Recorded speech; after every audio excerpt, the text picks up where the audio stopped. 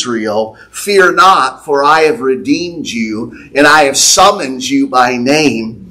You are mine. When you pass through the waters, I will be with you.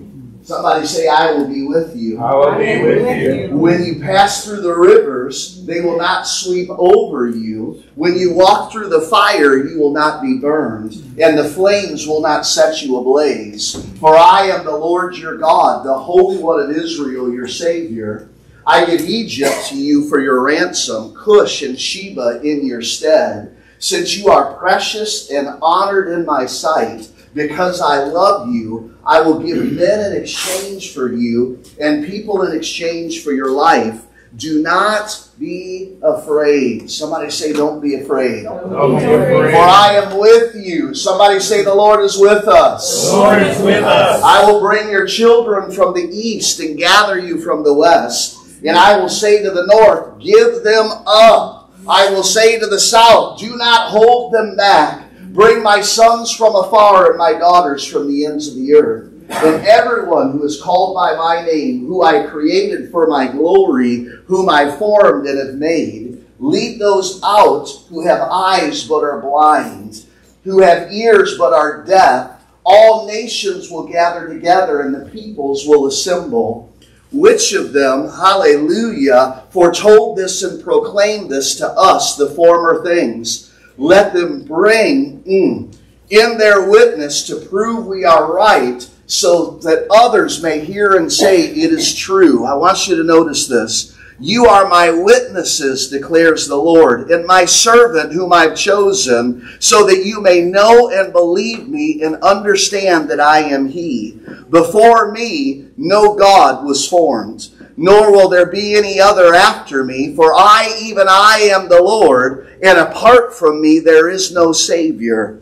I have revealed and saved and proclaimed. I am not some foreign god among you, but you are my witnesses, declares the Lord, that I am God. Yes, and from ancient days I am He. No one can deliver out of my hand. When I act, who can reverse it? This is what the Lord says, your Redeemer, the Holy One of Israel. For your sake I send to Babylon and bring down as fugitives all the Babylonians. How many know when the Word talks about Babylon, the Lord's talking about witchcraft and sorcery and divination and the things the enemy tries to bring against God's people? How many are hearing this morning? Amen. I declare, even as I'm reading this, God is breaking things that are coming against this house. Amen. For the Lord says, for your sake, I'm going to start back in verse 14. This is what the Lord says, your Redeemer, the Holy One of Israel. For your sake I will send to Babylon and bring down as fugitive all the Babylonians in the ships in which they took pride. For I am the Lord, your Holy One, Israel's Creator, your King. This is what the Lord said, who made a way through the sea and a path through the mighty waters, who drew out the chariots and horses and army and reinforcements together. And they lay there, never to rise again, extinguished, snuffed out like a wick. Forget the former things. Oh, this is for so many people. God's just speaking this to them right now. Forget the former things and do not dwell on the past. See, I'm doing a new thing. Now it springs up. Do you not perceive it? I'm making a way in the desert and streams in the wasteland. Thank you, Lord. We receive this. The wild animals honor me, the jackals and the owls, because I provide water in the desert and streams in the wasteland, to give drink to my people, my chosen people, I formed for myself, that they may proclaim my praise. Yet you have not called upon me, O Jacob. You have not wearied yourselves for me, O Israel. You have not brought me sheep for burnt offerings, nor honored me with sacrifices. I have not burdened you with grain offerings, nor wearied you with demands for increase. You have not brought any fragrant calamus to me, or lavished on me the fat of your sacrifices. But you've burdened me with your sins and wearied me with your offenses. I, even I, am he who blots out your transgressions for my own sake and remembers your sins no more. Review the past for me. Let us argue the matter together. State the case for your innocence. Your first father sinned. Your spokesman rebelled against me. So I will disgrace the dignitaries of your temple, and I will consign Jacob to destruction and Israel to scorn. Now, how many know, even though that chapter ends a little rough, what's the heart of the Lord? You are mine, and I am with you. I've called you by name. It's time to forget the past, and it's time to lay hold of me and what I'm doing right now. How many receive that in the Lord? Amen. Amen. Hallelujah. Blessed be the name of the Lord. Oh, Lord Jesus, we bless your name this morning. We just love you on this Mother's Day. And Lord Jesus, we just thank you that you're a father to the fatherless. You're a mother to the motherless. And Lord, the word says that you put lonely in families. Lord, we love you this morning. Lord Jesus, I speak a blessing right now over our mothers in this house. Lord, I thank you for the moms, the spiritual moms, the grandmothers in this house. We rise up and bless them right now. Lord, you said in your word, your children will rise up and call you blessed. Lord, we just bless the moms in this house right now. And we speak life over them in Jesus' name. And Lord, we declare the latter glory is going to be so much greater than the former glory in the lives of our moms, Lord God. Lord Jesus, we declare over them as men in this congregation that this is their breakthrough year. And Lord, you're going to do things in them this year greater than the years past. For the latter glory will be so much greater than the former glory. And Lord Jesus, we decree and declare in this house, you're the God of restoration. And Lord, even as this word is being released today, Lord, may you release your anointing of restoration in this house. May you restore back to us what the enemy has stolen, what the locusts and cankerworm have eaten. May you release your glory on this house. And Lord Jesus, we ask that your power and your presence and your anointing would invade this place. And every home where this word is going to be heard, may your blessing fall upon that place. And Lord Jesus, we declare you're doing a new thing in this house. Lord, may the old thing just be washed away by your blood right now. And may you release a new thing in this house in you. And Lord Jesus, we pray this in your precious name. For you are the God who restores. You're the God who saves. You're the God who heals. When we go through the fire, we won't be burned. When we go through the floodwaters, we won't be drowned. For you are with us. You said, don't be discouraged, don't be dismayed, don't be afraid of them, for the Lord your God is with you wherever you go. And Lord Jesus, I declare in your name, this house is going places! Hallelujah! And Lord, you're going with us. There's joy in the house of the Lord today. In Jesus' name we pray through the power of the Holy Spirit and the love of the Father. For how many know, church, the word says there's no other name under heaven given to men by which they may be saved but the name of Jesus. In Jesus' name we pray, and everybody said, Amen. Amen. Hallelujah. How many need some encouragement in the Lord this morning? Yes. Oh, I don't think you heard me. How many need some encouragement in the Lord this morning? Oh, hallelujah. If you need some encouragement today, has the Lord got a word for you? Hallelujah. The title of the word today is, I'm bringing restoration. I'm bringing restoration. The Lord says He's bringing restoration over this house. And if you're a part of this house, the Lord says, I'm bringing restoration over you. How many received that word in Jesus' name? Amen. If you've got the word with you this morning, let's go to Joel chapter 2. And I want to thank so many people for coming out on Mother's Day. Hallelujah. You blessed the Father as you came out on Mother's Day today. And so I'm just so excited that you're here this morning. How many are ready to receive? Amen. Amen. I need you to help me with this morning. Faith comes by hearing, and hearing by the Word of God. Amen. So how many are here ready to hear the Word of God? Amen. Hallelujah. Somebody say He's the God of restoration. God wants you to receive that today. He's the God of restoration. When you have Joel chapter 2 verse 25, I want you to stand up. We're going to start out looking at verses 25 and 26. And I just declare breakthrough over this house right now. I just declare restoration over this house. I declare everything the Lord just had us release in Isaiah 41 is coming forth over this house right now. Amen? All right, the word says in Joel chapter 2 and verse 25, the Lord says, I will repay you. Who's going to repay you? The Lord says, I'm going to repay you. The Lord says, the enemy's not going to repay you. You don't want payment back from the enemy. You want the Lord to repay you. Can I hear an amen? Amen. Hallelujah. He said, I am the Lord your God. I've redeemed you and I've called you by name. He said, I will repay you for the days. What does the word say? I will repay you for the years. I will repay you for the years. I will repay you for the years the locusts have eaten. The great locust and the young locust and the other locusts and the locust swarm. I want you to notice something. 4 different groups of locusts are mentioned here. How many know the Lord could have just said, I'm going to pay you back for what the locusts have eaten?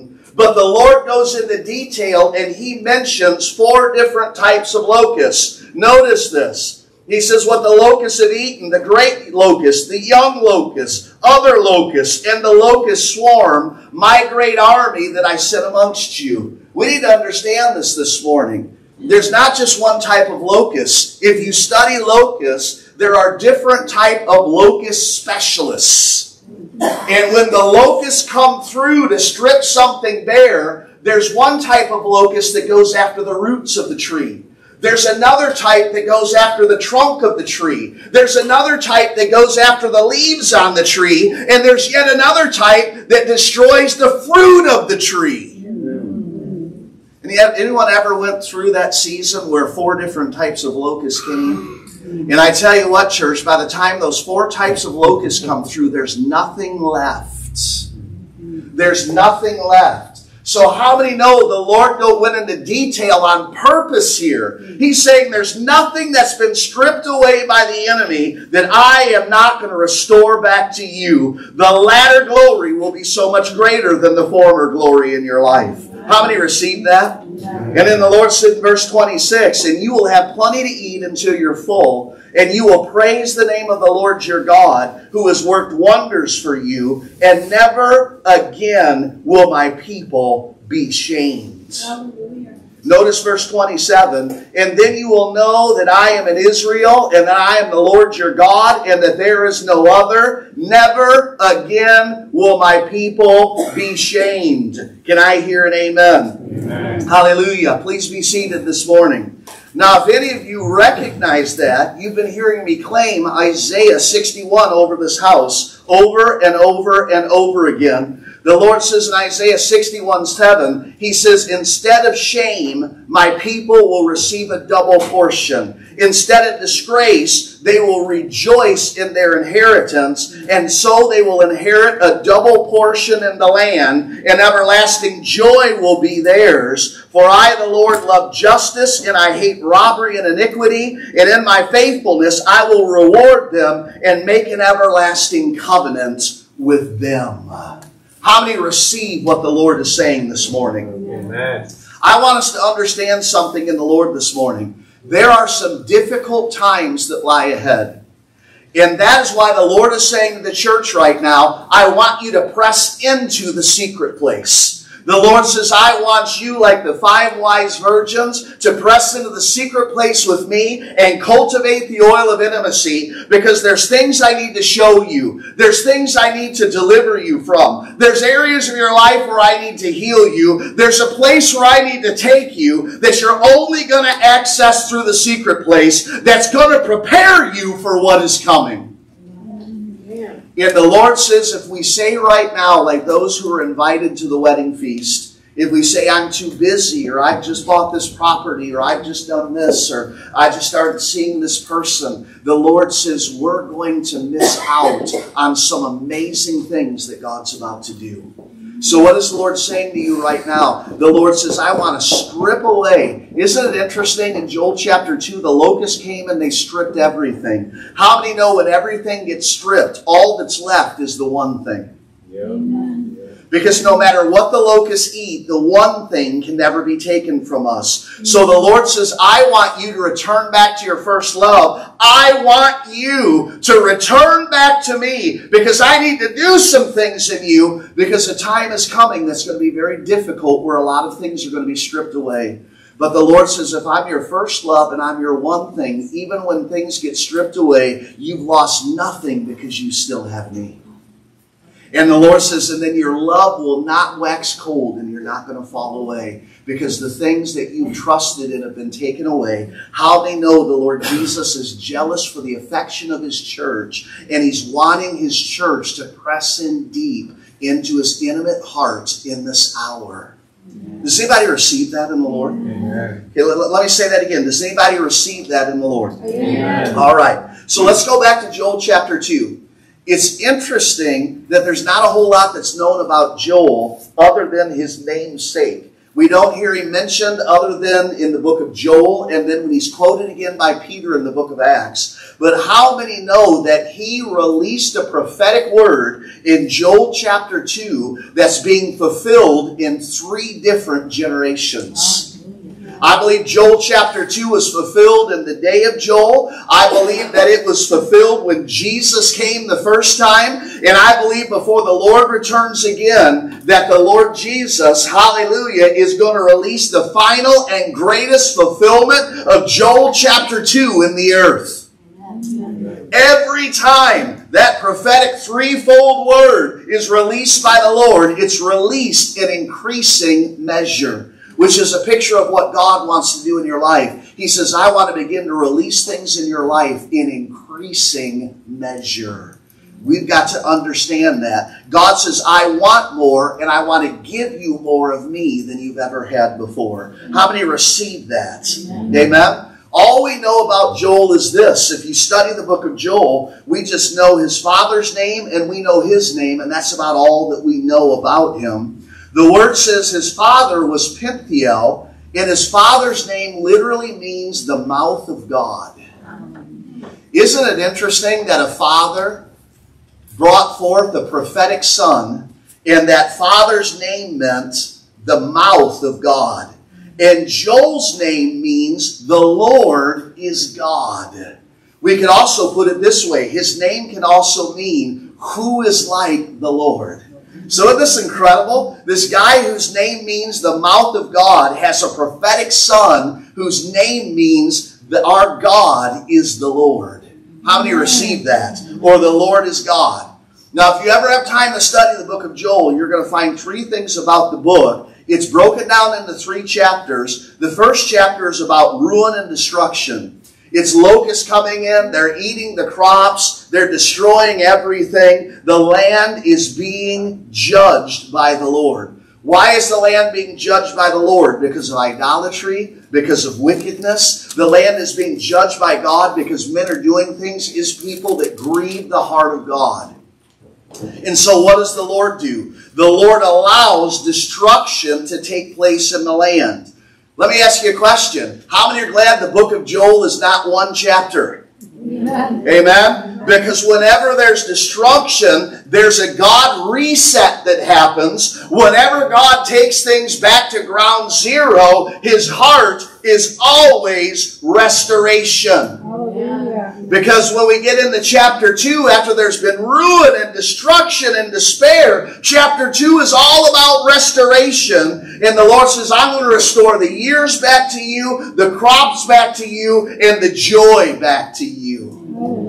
I've got a word from the Lord this morning for some people in this house and some people listening in. The Lord says, you've gone through Joel chapter 1. For some of you, God says, your entire life has felt like Joel chapter 1. But the Lord says, you're crossing out of chapter 1 and you're coming into chapter 2. Amen. How many receive that in the Lord? Amen. He said, I'm going to restore the years, the crops, the joy that's been taken from you. He says, I'm going to redeem the time.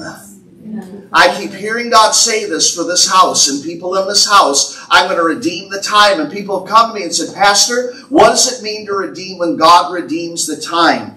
It means when God redeems the time, it's not that He takes you back to that time and you relive it and you're able to do some things right that you did wrong and receive some things back that were stolen. The Lord says, when I redeem the time, I go back to that time period where everything went awry, and through my anointing and my healing and my restoration, I make it as if you did the things you were supposed to do in that time, so that as you're here in this place in the timeline, I can take what you should have received back here and bring it to you now. How many receive that in the Lord? And the Lord says you're going to catch up to where you should be right now in the timeline. What does the Word say? He sees the end from the beginning. He said, I'm going to take what you missed there and I'm going to bring it to where you're standing at in the timeline right now. That's how He redeems the years. That's how He redeems the time. But the Lord says, I want you to believe that I'm the God who can redeem the time, that I can restore what the locust and cankerworm have eaten. Let it be unto you according to your faith. Amen. And the Lord says, I want you to begin to believe that I'm the God of the impossible. Yes. Come on. And He says, my people are about to begin to believe what they've known. How many receive that? Amen. The Lord says, my people, as they press into the secret place, are going to go from quoting things and saying things like, God is good all the time God is good. The Lord is saying, you're going to go from saying that I'm good to knowing I am good. Yes. You know, how many know that's two different things completely? Yes. Amen? The Lord said, you will know me and I will know you. So Joel chapter 1 is all about ruin and destruction, insects, locusts, cankerworm, all these stuff attacking Israel. Joel chapter 2 is about restoration. And in Joel chapter 3 talks about the revival that God is releasing as this comes on the heels of God releasing restoration over the land. God says, I'm reviving things. Amen. Thank you. See, we've got to understand about what's about to happen. We're about to see things happen in the earth that are going to be shocking. All you need to do right now is just take a look at what's going on in the news regarding what's going on in Ukraine, what they fear is going to go on in Taiwan, and you're going to begin to realize that very quickly the world as we know it can change. Okay? Even 2019, if I was telling you, you know what? The world we know is going to change. There's going to be a virus that's going to come through. There's going to be a pandemic. There's going to be supply chain issues. Gas is going to go up to almost $5 a gallon. You're going to see no toilet paper on the shelves, all this. You'd have been like, Pastor, come on. Come on, Pastor. You've been filling up the communion tray again, haven't you? Come on now, Pastor. But you know what? Have we not lived through something that we thought we'd never see in our lifetimes? And guys, I'm telling you what, the Lord is saying we are not far from something happening that shocks us, and we're saying, I can't believe that just happened. And before we can complete the sentence, something else happens, and then something else happens, and then something else happens. There's going to be a series of boom, boom, boom, things that are going to happen. They're going to shake the earth. But how many know the Lord didn't hide it? He said, I'm going to shake everything that can be shaken until only that cannot be shaken remains. And that cannot be shaken is that that's built upon the Lord Jesus. How many receive that right now? So the Lord says, if my people will get into the secret place during the shaking, they will not be shaken. And the Lord says, even as things happen that we're shocked that are going to happen in our lifetime, the Lord says it will be as if my people are living in the land of Goshen. While all these things are happening. But I'm telling you what, we have to go through to get to that place, the book of Joel. What are you talking about, Pastor? We've got to go through a time where God allows the things to be eaten away in our lives that are not of Him. Come on. How many receive that? And that's why right now, Holy Spirit's saying, I don't want you to do this anymore. I don't want you to watch this anymore. I don't want you to partake in this anymore. I don't want you to go here anymore. I don't want you to talk like this anymore. And if we're not careful, our heart before the Holy Spirit, and how many know our God knows all things, Yes. Right? Who knows the heart of a man other than the spirit of the man? Who knows the heart of God other than the spirit of God? Holy Spirit knows. And if we're not careful, our attitude can be like, well, God, you didn't care about that in previous seasons. And the Lord is saying to you, you're coming into a season like you've never been in before. That's why I'm pruning, I'm clipping, I'm letting things be eaten away, I'm removing, I'm separating things from you. For some of us, I'm even separating people from you. They can't be in your lives anymore because they're going to hold you back in this season I'm bringing you into. Right now, as God's people are pressing into the secret place, the locusts are coming, but God is sending the locusts to eat everything away that needs to be eaten away. So when that happens, don't go, God, why are you doing this to me? Don't go, well, God, why are you letting the enemy do this? Well, God, I thought I had a hedge of protection. Pastor Andrew told me to pray Psalm 91 every day. God, why is this happening? You know what? God is working all things together for good in your life. Yes, He is. According to His purpose. Because you're His and He's called you by name. How many receive that in the Lord? The Lord says, stop questioning and start listening. Yes. I don't think you heard that. Because I just heard Holy Spirit say that. He said, in the things that are coming in your life, stop questioning and start listening. Because before you ever ask the why, I'm already releasing the answer to you. And for many right now, locusts are eating things up and they're going, God, rebuke the devil. And God's going, I'm doing it. There's a time in our walk with the Lord where if we won't listen to the Lord and won't do it His way, He'll send in the locusts if He has to. And He sends them in love. You look in the book of Joel and the Lord starts talking about my army, my army, my army. How many know the Lord is in charge of the armies? But God never sends in the locusts to eat things up and to deal with those things. God never sends the locusts, we've got to understand this, church, without wanting to bring the restoration.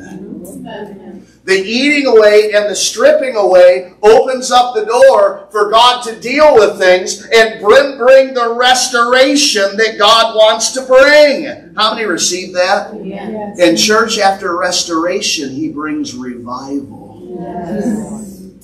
See, we've got to understand there's a godly progression here. How many know the Lord loves to work in threes? We've got to understand that. The Lord is saying right now, we're in the morning of the third day.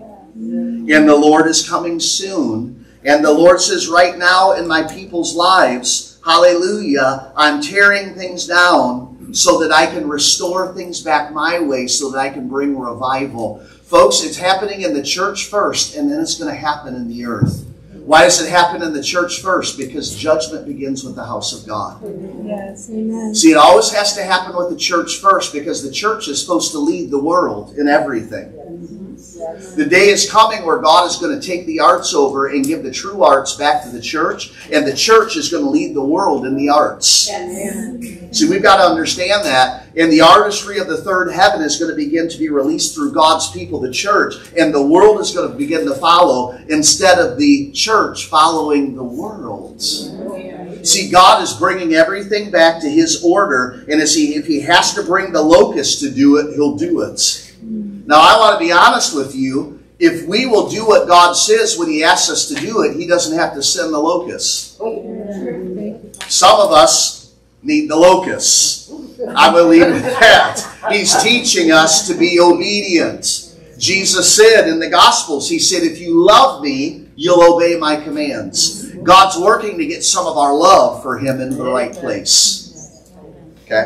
This is just a word from the Lord. Anybody receive that? Yes. Amen. Please still love me when we're done with this word. He's preaching to me too. How many receive that in the Lord? Yes. Amen. It's very interesting that when we look at the Word of God, there's three major themes that we see going on all over the Word of God. And it's important for us to understand that. It's salvation, deliverance, and restoration. Salvation, deliverance, and restoration. But you know what always seems to precede those three things? Bondage. Bondage. And many times bondage comes because we don't say yes to the Lord and do the things that He asks us to do. Many times bondage comes because we don't listen and surrender to the Lord. How many are receiving what the Lord is saying right now? But the Lord's heart is not to lead us or leave us in a place of bondage. Look at the book of Judges. I'm in the book of Judges right now as I'm reading through the Word again. And in the book of Judges, what happened? God would raise up a deliverer, and the deliverer would liberate Israel, and there would be revival and restoration and peace. And then what would happen after the deliverer died? Israel would sin, and they'd go up in the high places, and they would open up the door. Their actions opened up the door for tormenting spirits to come in, for spirits of bondage to come in. So they'd live in that bondage, sometimes 20 years, sometimes 40 years. And when the bondage became too much for them, they finally cried out to the Lord. And the Lord would hear. The Lord would bring salvation. God would bring deliverance. God would bring restoration until that judge died. And then they would go back through the same cycle. In the book of Judges, we see it happen over and over and over and over and over again. Let me ask you a question. How many have lived in the book of Judges? But God says, I'm raising up my people to walk in a place of victory now. Amen. I'm raising up my people to walk in a place of overcoming. How many received that? Yeah. But we got to understand something, folks. There's some difficult things that are coming. Amen. Okay, now we've got a delayed amen. There's some difficult things that are coming. God is trying to prepare our heart for that.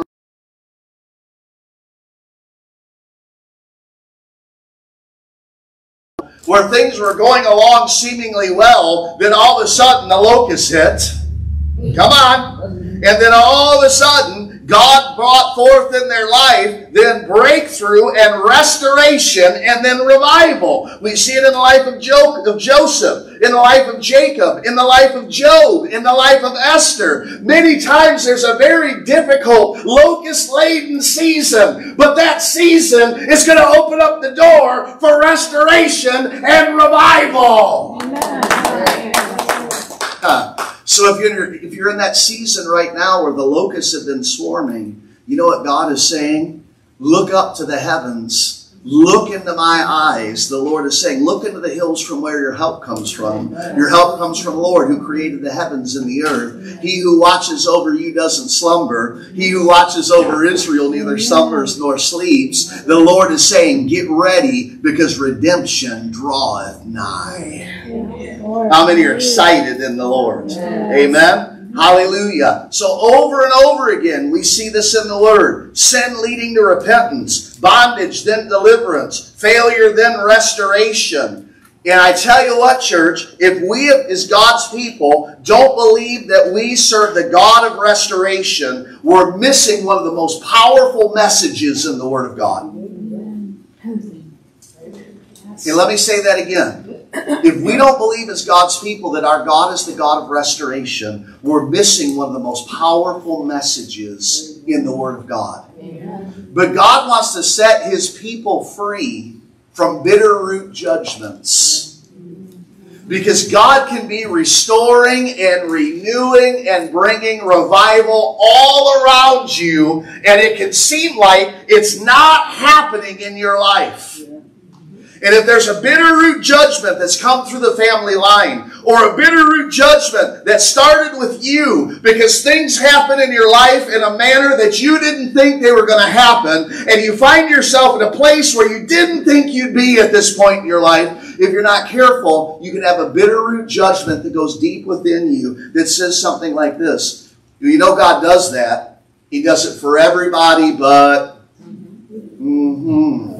I like the fact that you didn't give me the last word on that. You've been listening well. But if we're not careful, we can begin to have the attitude that God does it for everybody but me. And how do you know that's an orphan's heart? Yes. The orphan heart or the orphan spirit will cause you to feel like you're on the outside looking in. And there's something wrong with you, and that's why these things don't happen. The Lord says there's nothing wrong with you, but there are some things I want to heal you from, deliver you from, set you free from. Because just as you're seeing me bring restoration and revival in other people's lives, the Lord says, I have the same for you, for you are mine. Amen. Yes. How many received this word from the Lord? Yes. Amen. So let me ask you a question. Do you believe that our God is the God of restoration? Amen. Anybody remember Job? So Job's in the midst of all this difficulty, and his wife, who's probably the closest relationship he has, physically, in the flesh, other than his relationship that he has with the Lord. And as he's sitting on top of the heap, right, the pile of broken pottery, and he's scraping his boils to scrape the fluid out of his boils, 4 swarms of locusts have come, so to speak. How many are getting this? 4 swarms of locusts. One attacked the root of the tree, the other the trunk, the next the leaves, and then the fruit. 4 different messengers. What is Job's response? The Lord giveth, the Lord taketh away. Blessed be the name of the Lord. Yes. Amen. God wants to prepare us for the time as things grow darker, that if even things are stripped away from us that are near and dear, that our heart's cry can be, the Lord gives and the Lord takes away. Blessed be the name of the Lord. Quiet amens on that one. See, the Lord says, I want to get your heart in the right place, and it's the secret place. The Lord says, I want to get your heart in the right place. Return to your first love. Isn't that what he said to the church in the book of Revelation? In chapters 2 and 3, he said to one of the churches, he says, I have this against you. You've departed from your first love. The Lord says, return to me, return to me, return to me. That's what God is saying to the church right now. Return to me, return to me, return to me. That's the heart of the lovesick God crying out to his church right now. Return to me, return to me, return to me. I see what's coming, and I want to prepare you in the place of intimacy for what you're about to see, so that you won't waver when things happen that are going to cover and affect the entire earth. So when things are moved, you won't be moved. How many receive that? Okay. The problem is, if we have an orphan spirit, this is our heart. The Lord gives and the Lord takes away. That's just the way it is. Is anybody hearing what the Holy Spirit's saying? The Lord says, I want you to know me and to know I give and I take away. But I'm a good God. And I'm a good Father that gives good gifts. And sometimes I take things away that you don't understand in that season, why I had to take it. But seasons down the road, you're going to understand. And you're going to say that I'm a good Father, and I give good gifts. Amen. How many receive that in the Lord? Amen. So if we're going to believe that our God is the God of restoration, we've got to understand what restoration really is. Because I understand right now, if I hand out a slip of paper to everybody that's hearing this word and those that are online hearing the word, and I said, define restoration. How many different definitions of restoration do you think I'd get? As many slips of paper as I handed out would be, right? The number of different definitions of restoration. So how many know the way we define something doesn't necessarily matter? The way God does. That's what really matters. And the Lord says, I want to begin to define things in your life. Because the way I see things is the right way to see things. Because my ways are higher than your ways, and my thoughts are higher than your thoughts. As high as the heavens are from the earth, are my ways than your ways, my thoughts than your thoughts. And the Lord has said, for generations, my church has wanted me to come into alignment with them. The Lord says, I'm the Lord your God, and there is no other God beside me. The Lord says, you come into alignment with me. Yes, amen. How many receive that? Yes. And God is saying, stop standing outside of the shower with the water on, because you're not going to get wet there. Get underneath the shower head. Come on. The Lord says, my ways are higher than your ways. How well have your ways been working out for you? The Lord says, I want you to surrender to my ways. I want my church to follow me. I don't want to have to follow after my church, to chase them and pursue them. You've heard me say this before. About a decade ago, the Lord says, for generations I've chased my bride. Now I want her to chase me. Ooh. Amen. To kiss the face of the God of Jacob. How many received that? Yes. Amen. Okay. It's very, very interesting that the word restore is used 136 times in the Bible. 136 times in the Bible. What does that mean? Restoration is a major theme in the word. The only other theme that really overtakes restoration is salvation and deliverance. And there's a pattern there. God says, I bring salvation, I bring deliverance, then I bring restoration. How many receive that godly progression? Yes. Okay. Now the word in Hebrew for restoration is spelled A-U-R-K-A-H. Arka. Arka is how you pronounce that word. And are you ready for this? In the Hebrew, the majority of the times the word restoration is used. This is what it means. Complete healing or restoration in abundance better than it was before. Amen. Let me say this again. Arka, A-U-R-K-A-H, complete healing or restoration in abundance better than it was before. Amen. Now, it's interesting if you go back to the Hebrew root. The Hebrew root for the word restoration is the same Hebrew root for the word salvation. I just want to point that out. The Greek contemporary to that would be sozo. And you know what sozo means? Sozo means complete healing, wholeness, and restoration in your body, in your finances, in your relationship, in your marriage, in every part of your life. We look at salvation this way, especially if we have a Baptist background. Salvation is the time I went down the aisle and I got on my knees and I asked Jesus to come into my heart and my name was in the book of life and the angels rejoiced. That's salvation. That's a one-dimensional view of a three-dimensional word. The Lord says salvation is not an event. Salvation is a lifestyle. And the Lord says when you're saved, it's so much more than your name being written in the book of life. I want to release sozo over you. Total restoration, healing in your body, in your finances, in your marriage, in your family, in your relationships, in your soul. Yes. Amen. So don't look at restoration, salvation, and deliverance one-dimensionally. They're ongoing, not one-time events. Thank you.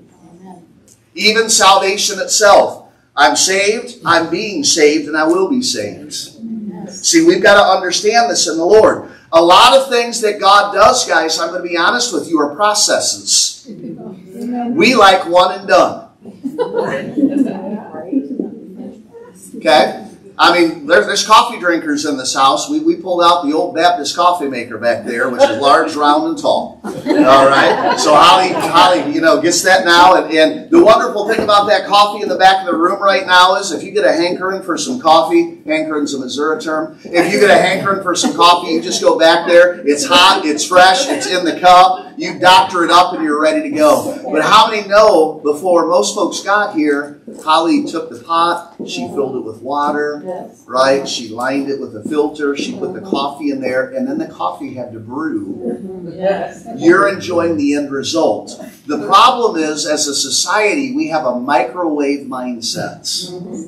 Put it in the microwave in a matter of minutes, it's hot, fresh, and ready to go. And then we take that microwave mentality before God, and He's not a God who microwaves, He's a God who crockpots. Amen. How many receive that? And the Lord says, I want my people to stop walking in a microwave mentality. Almost everything I do is a process. And God says, I want to teach you how to walk out the process, beginning, middle, and end. He says that's part of maturity. So arka in the Hebrew means complete healing, restoration and abundance, better than it was before. God says, I want to bring restoration in your life. I want to make it better than it was before. Which means you get sick, God wants to heal your body and make it better than it was before. Something was stolen from you, God says, I not only want you to get the principal back, I want you to get interest with it. God says a ministry was pulled for you. I want to not only give you that ministry, but I want to give you the increase of it too. How many receive that in the Lord? But it comes down to the concept of how do we see God? Do we see the God as a God who brings increase, or do we see God as a God who takes things away? Do we have an orphan's heart or the heart of a son? How many are receiving what the Lord is saying right now? Now it's interesting, that word Archa, does that remind anybody of a name of God? Archa, Rapha. Does that sound familiar to anybody? The name Jehovah Rapha doesn't just mean the God who heals. Rapha also means the God who restores. How many receive that? Amen. It also means the God who restores. So when we say to Him, "You're Jehovah Rapha, I need you to heal my body," He's saying, the Lord says back to us, I not only want to heal your body, I want to make it better than it was before. Yes. See, how do we see God? Do we see Him as a God that just heals, or a God that heals and makes it better than it was before? Does anybody remember a captain by the name of Naaman? And Naaman goes to the prophet because he has leprosy. And as he goes to the prophet because he has leprosy, the prophet sends through a servant, "Go and dip in the Jordan River 7 times. And so he goes and dips in the Jordan River 7 times, 7 the Hebrew number of completion. And when he comes up the 7th time, the Word said his skin was healed. No more leprosy. Amen. But if our God is Jehovah Rapha, He not only heals and restores, then the Word says, and his skin was like that of a child. Yes. How many know that middle-aged man came out of there with skin like a child? That's healing and restoration. Yes. The Lord says, don't see me one-dimensionally. I don't just heal, I heal and I restore. Does He not, guys? He says, I heal and I restore. I make it better than it ever was. Hallelujah! How many are excited in the Lord? See, we've got to understand that. So I want you to get this in the Lord.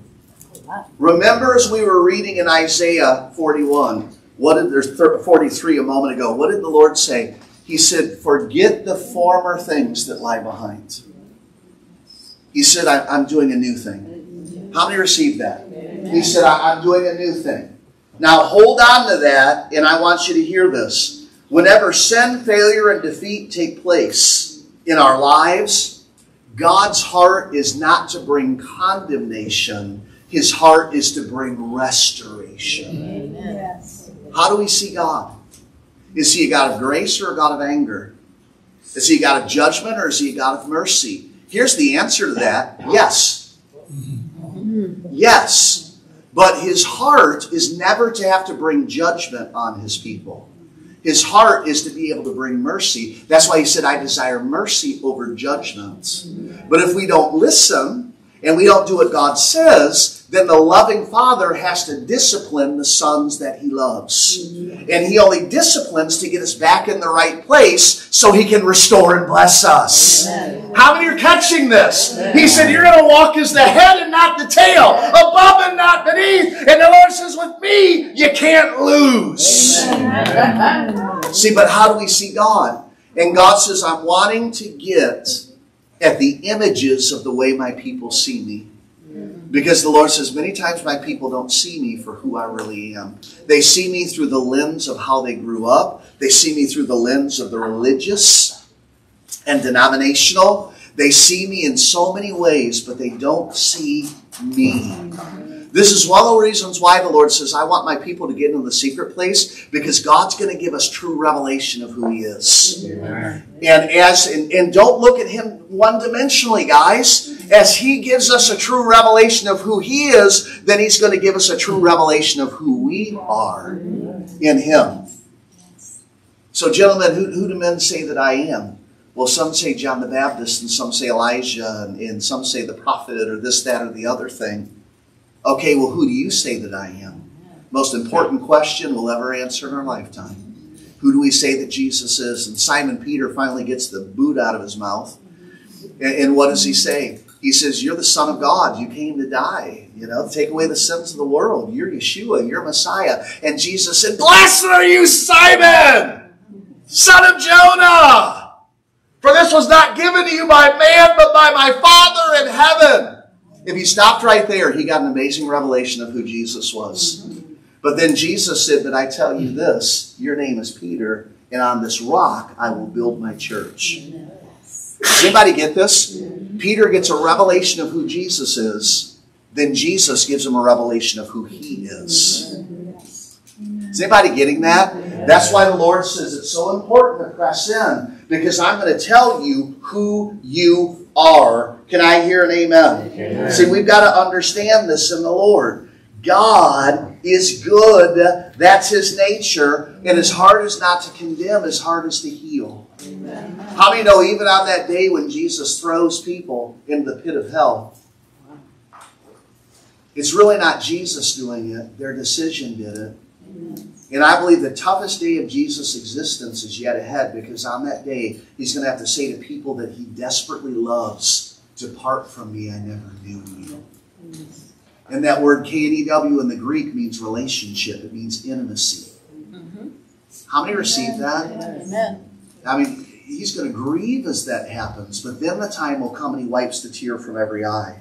I think it's best to let him wipe the tear from our eyes now as he deals with things in us. Yeah. How many receive that? Amen. Amen. Hallelujah. So we've got to understand, even as we study Israel, when difficult things happen, God always brought salvation, deliverance, and restoration. Israel is in Babylonian captivity. God sends two men. He sends Ezra and Nehemiah as they're coming out and going back into the promised land.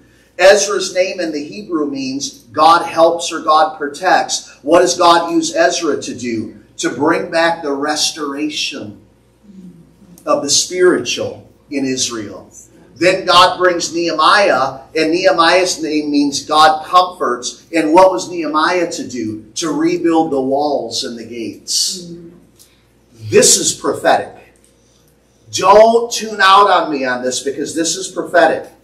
Israel goes into captivity. Why? Because God just didn't like Israel? No, they were the apple of his eye, but they were idolatrous, they were adulterous. Right? And God sent the prophets and they prophesied and they wouldn't listen. So God sent Nebuchadnezzar. But God's heart, even as they went into captivity, was restoration.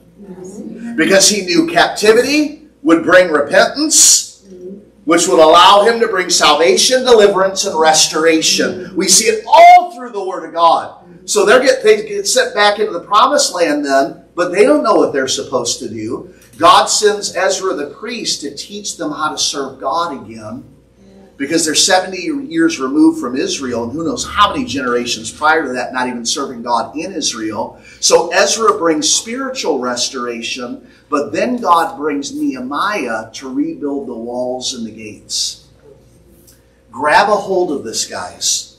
When we go through a season where we make bad decisions, and it brings bondage, and difficult things begin to happen, the Lord God says, I want to touch you, I want to heal you, I want to restore you, I want to deliver you. How many receive that? Yes, amen. Then God says, as that's happening, I'm sending in Ezra, because I'm going to bring spiritual restoration to your life.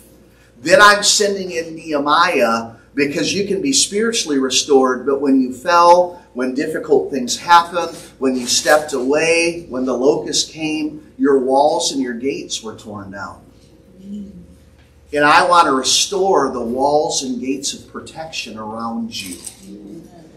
If we really study the soul and deliverance, there's a lot of people walking around that don't have godly walls of protection around them, and their gates are wide open, and the enemy can come in and out.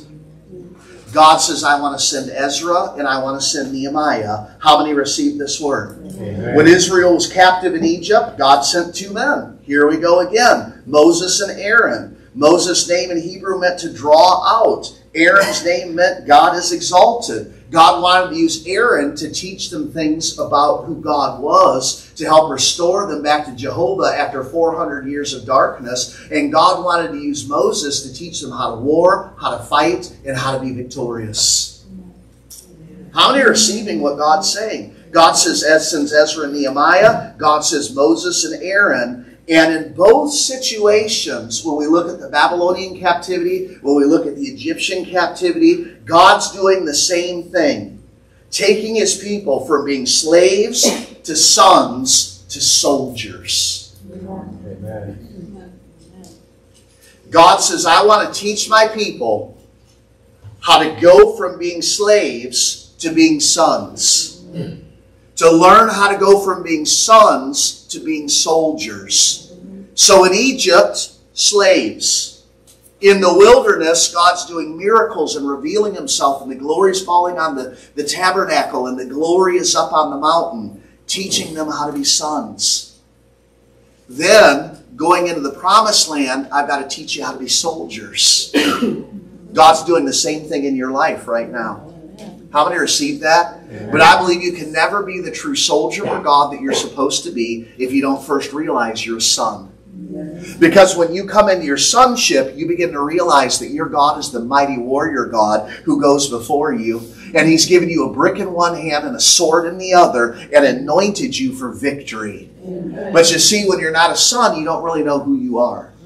When you're coming into your sonship, you're getting to know who you are. So God says, I'm going to take you from slaves to sons to soldiers. How do you receive that in the Lord? Amen. Amen. And that's a picture of what God does in the life of the believer. God says, I take you from being a slave to sin and bondage, then into deliverance and salvation into your sonship, and then I teach you how to be good soldiers fighting the fight of good faith. Amen. And by the way, you study the life of Paul, you see that very same thing happen in his life. He was a slave to religion and religious practice, didn't know who the Lord was, meets the Lord on the road. God begins to take him through salvation, deliverance, restoration, and then God raises him up as one of the greatest apostolic soldiers in the entire Word of God. Brick in one hand and sword in the other, as Nehemiah says. How many receive that in the Lord? Amen. All right, let's go to Galatians chapter 6 and verse 1. How many are enjoying this word on Mother's Day? Amen. All right, and hopefully you're not thinking, wait a minute, it's Mother's Day. Where's a nice Mother's Day word? Wrong place. Hallelujah. I'm going to preach what the Lord gives me. God bless your mama. Hallelujah. But we need a word from the Lord today. Amen. Amen. Hallelujah. I think that the church doesn't understand God's viewpoint of restoration. And if the church doesn't understand God's viewpoint of restoration, then we don't understand how God wants to work restoration in our lives, no more than we understand then how the church is supposed to help take people through the process of restoration. See, if we don't get how God sees it, how can we help other people then go through it? How many get this in the Lord? And so God says, I want to not only restore my people, then I want to give them a Rapha anointing so they can be my healing balm and my restorers as I bring the hurting, broken, and wounded into my refuge. Okay, so how does God view restoration? It's making it better than it was. It was giving you more than what you lost. It's bringing things into His proper balance and viewpoint. And the Lord says, I want you to see that I am Jehovah Rapha, the God who heals and restores. God says you need both. You need me to heal and restore. How many receive that? We've got to understand that in the Lord. The Lord says, I'm not the God who does things halfway. He says, what I start, I finish, and I bring it to completion. How many receive that? Amen. So not only is He the God of restoration, He wants to pour out an anointing of restoration over His people. I've been praying Isaiah 61 over this house almost every day. Because God says we're to be a house that's not only walks in restoration, but we can be a house that greets the hurting, the wounded, the broken, the devastated and destroyed, the people no one else wants, the legions. And when they come through this door, there's an anointing of restoration in this house. Salvation, deliverance, restoration. And the Lord says if we'll do that in this house, then we're going to go outside of this house and flow in salvation, restoration, and deliverance in other people's lives. Amen. Well, wait a minute. Only Jesus is the Savior. Yes, but Christ in me is the hope of glory. Amen. How do you receive that? Amen. Okay, the Lord says, don't forget, I'm the bridegroom, but I'm invading a natural world through my bride. Yes. Amen. He said, don't forget, my word says it brings glory to me, hallelujah, when the Holy Spirit gives to my bride what the Father gave me. See, we've got to understand this. Jesus said, as the Father sent me, so I send you. And the Lord says, I want you to walk in such an anointing of sonship, through an anointing of intimacy with me, and such a warfare anointing that no matter what room you go into, you shift the atmosphere. The Lord says, I'm raising up my people to be atmosphere shifters. Yes. The Lord says, you will go deep with me in the secret place, but when you walk out of the secret place will never leave you. Therefore, when you walk into a place, the secret place goes with, and the atmosphere of your secret place can then fill that room. Amen. I was in a room last night in a not so great place that Holly and I had been invited to. A whole lot of worldly stuff was going all around us, but we're in this room with a big entrance into what's going on over there. The Spirit of God began to move in that room, and it was like God just put a barrier of His glory at the doorway. In the room that I was in with Holly, folks were getting prayed over and getting touched, and prophetic words were being released, and it was pretty wild. And wait staff were coming in and going back out, and I mean, God was moving in that room. God wants to teach us wherever His people are, wherever the bride is, the bridegroom is also. Last night I saw Jesus walk in that room. And where we've been invited to, and God told us to go. Okay, don't worry, your pastor and his wife didn't fall. We're good. We're real good here. But God told us to go. The Lord said it was one of the places where the scribes, the Pharisees, and the religious people would have said, why is your master in that place? And the Lord said, I didn't go for those that are healthy. I came for the sick. And the Lord Jesus released an anointing like you'd feel in this house, in that room. It was amazing what God was doing. And I just said to the folks that were there, I just said, you know what, guys? We got to realize wherever we are, Jesus wants to take the room over. It doesn't matter who's there or where you're at. The Lord Jesus wants to take the room over. When we really begin to come into revelation of that through intimacy and sonship, we begin to walk like Smith Wigglesworth and William H. Branham and Catherine Coleman and other heroes of the faith. And we begin to realize that they don't put on supernatural Levi's every morning. We realize they put on the same pantalones that we do. We just begin to realize that they put something else on too. And it was the fragrance of Christ. It was the anointing of intimacy. It was the oil of the wise virgins. How many received that in the Lord? Amen. So I want you to notice something. We've got to first understand what God says restoration is. And the Lord says restoration is complete healing or restoration in abundance, better than it was before. Because then when we go to Galatians 6:1, brothers, if anyone is caught in sin, you who are spiritual, who's spiritual in the house? You who are spiritual should restore him gently. Well, everyone here is spiritual, Pastor. We're in church. Whoa, whoa, whoa, whoa, whoa. The opposite of spiritual is carnal. And churches have spiritual people and carnal people in them. The spiritual are walking according to the Spirit. The carnal are walking according to the flesh. So we've got to understand this. So Paul is really saying to the Galatian church, you who are not carnal, you who are walking according to the Spirit, should what? Restore him. Restore him. My Bible doesn't say throw him out of the church. My Bible says you should restore him. And how to do it? Well, the 2x4 of fellowship, of course. No, my Bible says restore him gently. or you yourselves may be tempted. Whoa, whoa, whoa, whoa, whoa. So first of all, I need to understand, what does God say restoration is? It's archa. Secondly, does God want to bring restoration in my life? Yes, I'm a son and not a slave. Amen? Thirdly, if God wants to bring restoration to my life, then God wants to use me as an instrument of restoration to help restore other people's lives. Amen. When this church first started, we had a prophetic word on a Sunday night where the Lord said that this group is going to go into junkyards and restore old cars and make them like new. And then the Lord said, but I'm not talking about cars. The Lord said, I'm talking about people. Yes. How many received that? And the Lord says, when you go into the junkyard, I'm going to teach you how to see a car in ruins and to see it like I see it for what it can be.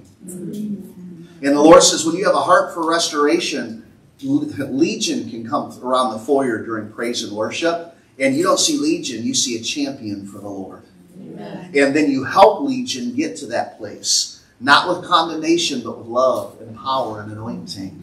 How many received that? The Lord said, you're going to be my hands and you're going to be my feet. Can I hear an amen? Amen. Now, it's very interesting. A couple quick things here that Paul says we've got to understand this.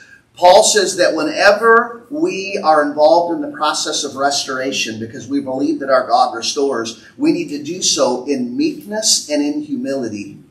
Because if we don't, we can find ourselves caught up in a temptation ourselves. Okay, Pastor, what are you trying to say about that? Let me put it this way. If we, during the process of restoration of the people that God is going to bring into this place, or even with each other, if something happens, if we don't stay in a place of humility and meekness and realize that therefore by the grace of God go I, but if instead we judge, I can't believe she did that. I can't believe he did that. That person was in a position of leadership. I can't believe they did that. I can't believe they fell for that. I can't believe they had that hidden sin going on and God exposed it. I can't believe. We're talking about it and saying all this stuff. We are opening up the door for us to fall in a very similar way. Because judgment opens up the door for the tormentors to come. That's why Jesus said, I have forgiven you a debt that you could never repay. Now forgive others. Okay, remember the man? He went before the king. He could never pay the king back. And the king let him free from all his debts. He walks out of the palace, finds someone who owes him a little bit of money, grabs him by the neck and says, pay me back. He said, I can't. So he turned him over to the tormentors. See, the Lord says if we don't forgive the way he's forgiven us, we get turned over to the tormentors. So when we go through the process of restoration with someone, we better have humility and meekness, because if we don't and we judge them, we can fall in the very same way. Is anybody getting this? Yeah. This is word. Yes. That's why whenever, because God's going to bring people around the corner here, we can't judge, we need to love. Yes. The Lord Jesus will judge. Okay? We just need to walk in His salvation, restoration, deliverance, and healing. Is anybody getting that? That's how we become a refuge. That's how we're a greenhouse and not a slaughterhouse. Yes. Strong word, but you can receive that, right? We're mature in the Lord. So what we have to realize is judgment in the house of God can boomerang. Judgment in the house of God can boomerang. Is anybody getting this? That's why we have to do so with humility and meekness. Everybody got it? Now it's very interesting. The word says, and I'm reading out of the NIV, brothers, if someone is caught in a sin, if we go back to the King James Version or we go back to even the Hebrew Interlinear Version, the word says this, he was overtaken in a sin. Now I want us to understand this. What does overtaken mean in the Greek in which Paul was basically writing this? It means to be surprised, to be suddenly invaded, a swift attack. Why can't we judge? Number one, the Lord says, I'm the judge. But number two, God's going to bring some people in here that didn't just willfully surrender to sin. They were overtaken. They were blindsided. There was a swift attack. Something just, bam, hammered them. And they fell. It happens. How many understand this?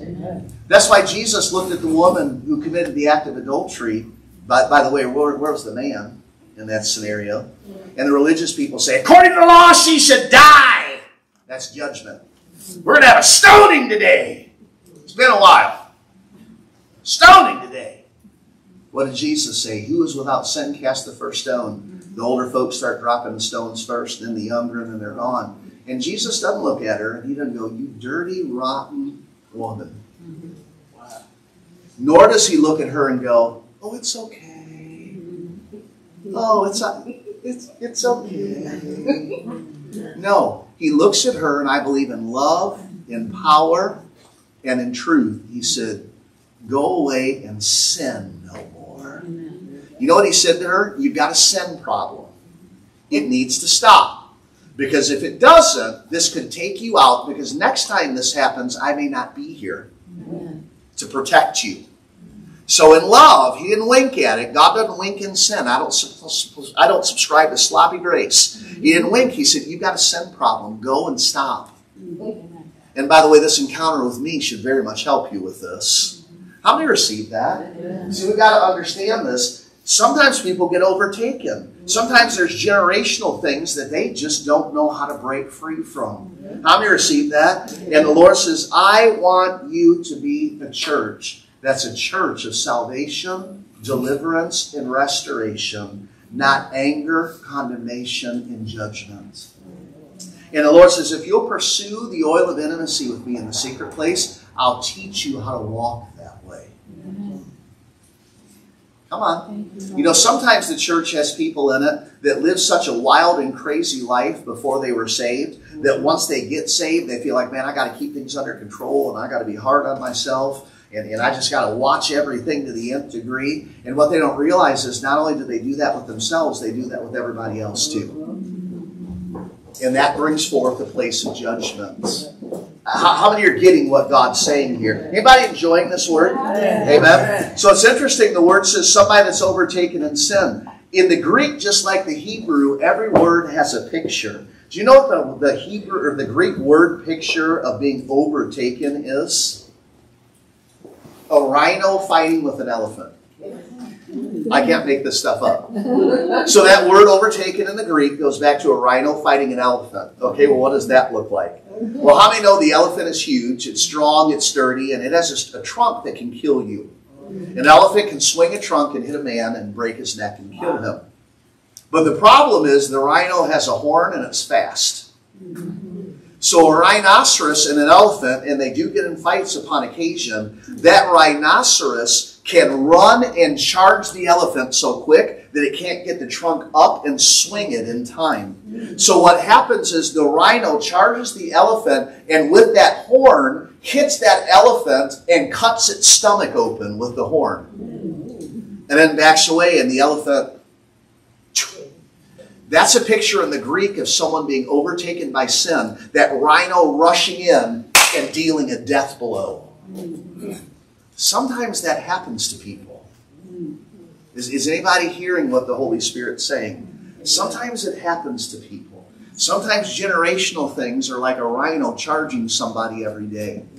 But how many know the Lord Jesus is the answer? Yes. Let me ask that again. How many know the Lord Jesus is the answer? Amen. If He did it for me, He can do it for you. Amen. Amen? How many receive that in the Lord? Amen. So the Lord says when that person comes around the corner, remember what overtaken means. Overtaken in the Greek can also be a picture of a ship that's traveling, and all of a sudden a storm comes up out of nowhere and pushes it on the rocks and dashes it to pieces. That's the second Greek picture of what overtaken means. Isn't that interesting? And by the way, guys, we need to understand this for ourselves and for other people. The Lord wants us to know storms can come to break us spiritually, mentally, emotionally, and physically.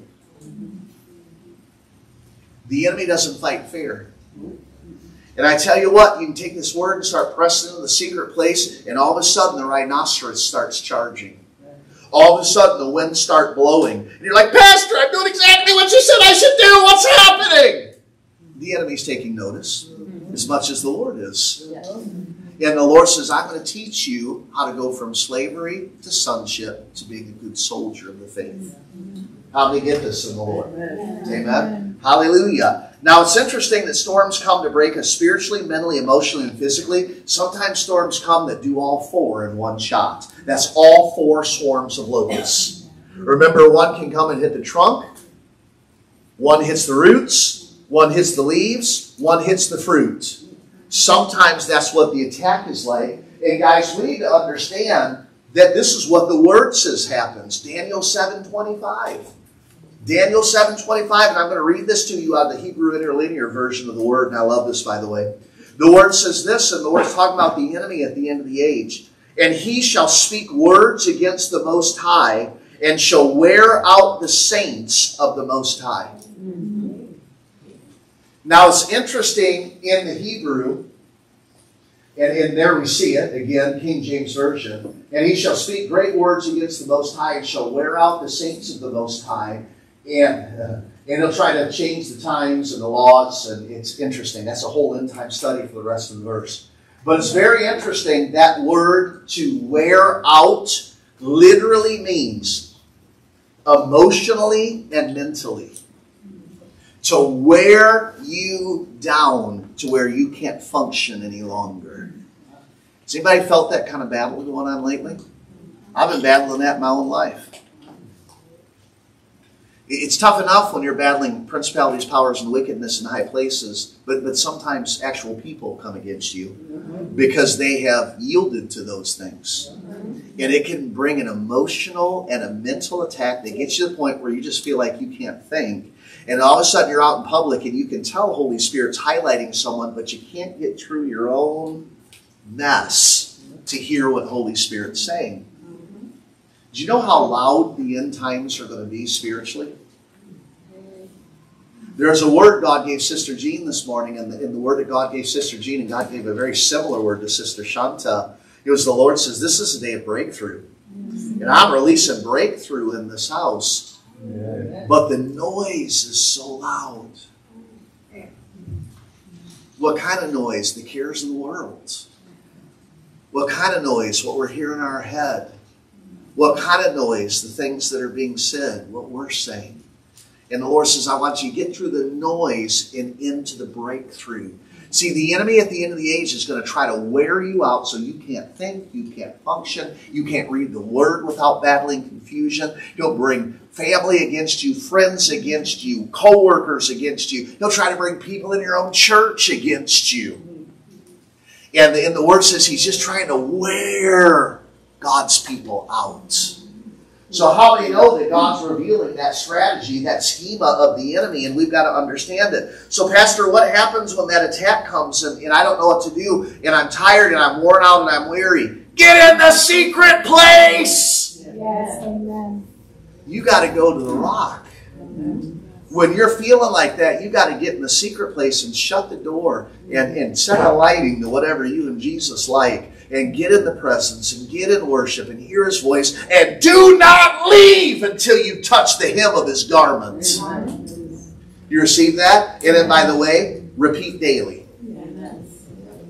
Amen? Anybody ever read, rinse and repeat daily? Okay, this is what we need to do with the Lord. Amen? And I find something interesting in Daniel 7:25 because the word refers to God as Most High. Anybody notice that? The Most High God. The Most High God. Do you know in Hebrew, that's the term for God, El Elyon. And you know what it literally means? The God Most High that rules over the kingdom of men, the Lord of heaven and earth. Whoa. So what do I need to say when the mental and physical and emotional attack is coming? You are El Elyon! You're the God of heaven and earth! You rule over the affairs of men! And no matter what He says, I can stand firm in you. Amen. Thank you, Lord. Do you receive that in the Lord this morning? Amen. Now it's interesting where the word says in Galatians chapter 1, someone caught in sin or a fault in the King James Version. Do you know what that means? In the Greek, sin or fault can mean an offense, a willful sin, a trespass, or a failure. So when the word says Galatians 6:1, when somebody's caught in sin, do you know it can simply mean somebody in the church that's offended?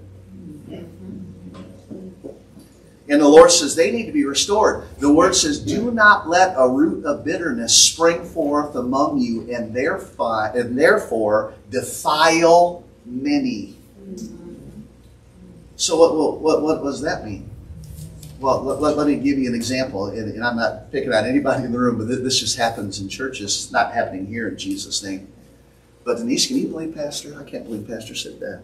You know, I can't believe he was preaching on that stuff. He was preaching just at me.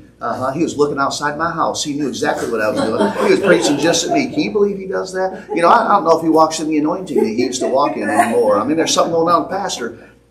Okay, that's where Denise has got to go, whoa, whoa, whoa, brother. You've got an offense. Let me help you with that. And by the way, not responding back is as much as agreement. Going, oh. See, is anybody getting that? And then one person's defiled, and then another person becomes defiled through it. Really? He did that? I can't believe that. I thought the other night I saw his truck parked out in front of such and such a bar. Yeah. Oh, yeah. And look, he doesn't seem as close as Miss Holly anymore either. Oh, we better call people to pray about this, sister.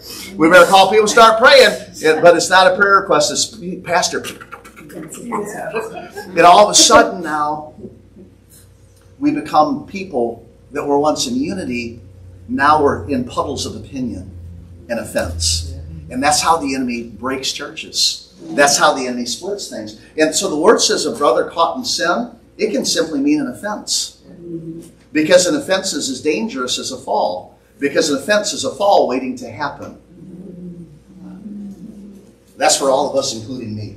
How many received that in the Lord? So we've got to understand that. How many received that in the Lord? Yeah. And it's interesting because the word says in James chapter 5 and verse 16, confess your faults to one another and pray for one another that you may be healed. For the effectual and fervent prayer of a righteous man availeth much. Do you know it's something that's interesting that the word says? So notice the screen. Therefore confess your sins to each other and pray for each other that you may be what? Healed. That you may be Rapha. What is Rapha? Healing and restoration. Do you want to know what can hold back our healing? Not being honest about the faults in our own lives. And judging people based upon the faults. Because at times I found people in the church, Pastor, I can't believe so-and-so. And I'm not going to talk about anybody in the room. Pastor, I can't believe so-and-so. They blah, blah, blah, blah, blah, blah. And so I'll go in and try to help that person to find out the very person that came to me has the same issue. And what we find at times with people is if I have the issue and someone else in the body has issues, that same issue, if I draw attention to them, it takes the heat off me. Or sometimes we don't like in another person the same thing that's in them that we battle. I just don't like that person. No, there's a spiritual thing going on. I'm not talking about anybody in the room. I just grew up in church, guys. I've seen it happen, and I understand. I think sometimes healing is blocked because we're not honest about our own faults. And if we're not honest about them, then we're not letting God heal them. And sometimes I think whatever we're walking in allows the sickness in our body. Well, give me an example, Pastor. Judgment. If we have a judgmental spirit, let's say offense. We have an offended spirit. Let's say rejection. We have a spirit of rejection that we're walking in. If we won't let God deal with that and won't be honest with it, and sometimes God deals with it when we're just honest with somebody and pray for each other, put that out there and be real. God bless our Catholic brothers and sisters that at least understand the concept of confession.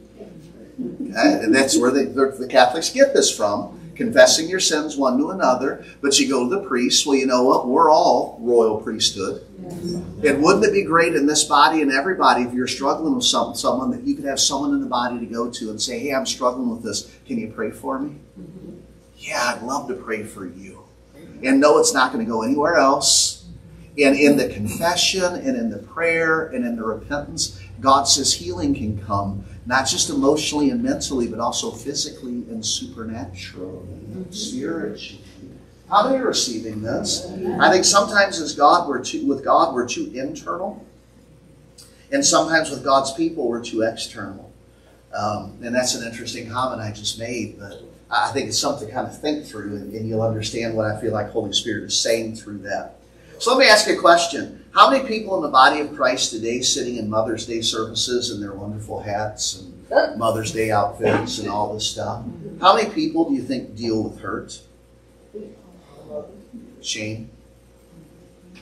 They've been harmed. They've been offended. They're caught in sin. They deal with tormentors. They hear lies in their head. They've got spiritual, mental, emotional pain. They're dealing with an addiction. How many people do you think are that way in the body of Christ?